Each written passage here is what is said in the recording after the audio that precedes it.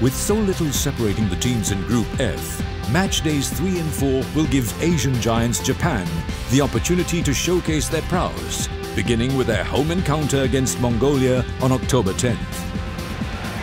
Meanwhile, more than 5,000 kilometers away, Kyrgyz Republic will host Myanmar, with both sides eager to grab their first points of their respective campaigns. The Central Asians will then travel to Mongolia 5 days later for what promises to be another thrilling encounter.